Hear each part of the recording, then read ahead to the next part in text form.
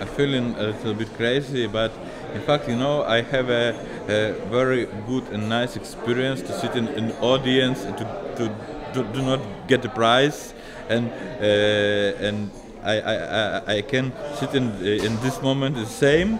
And when they told me the first time it's a prize for distribution, you know, I'm a little bit ashamed because when I go in on stage, because I'm scary, I tribe and I go to stage and here, and I think maybe the distributor must be here, not me.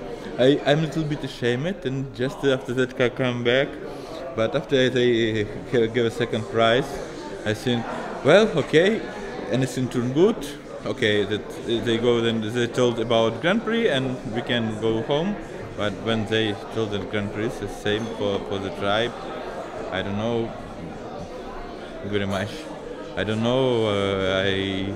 I can explain. I think it's better what can happen with film now.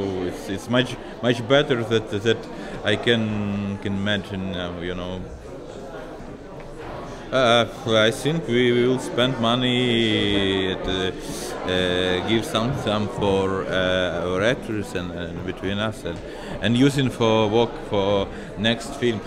Not about deaf people, unfortunately, but I think maybe it will be film about Chernobyl. I try to work the script right now, and maybe it will do. It's a big support for me, of course.